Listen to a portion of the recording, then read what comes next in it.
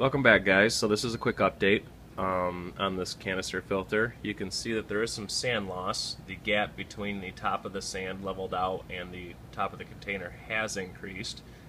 So this has been running for what I think we're on 4 days now. Hopefully it doesn't lose much more sand than this. That's the hope and the dream, I guess you'd say. And this thing will sustain out.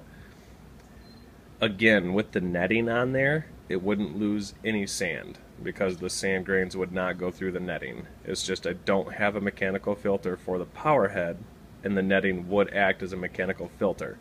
So I'm not worried about sand loss, because if I wanted I could put the netting on there and try and design some kind of mechanical filter. I just want to see if it'll sustain itself without anything, so there's nothing to clean. So there she is, little piranha hiding underneath all the grown over money wort. But there's my update, guys. It has lost some sand, and there is a bigger gap between the top of the sand and the lid of the canister, but it's not extravagant.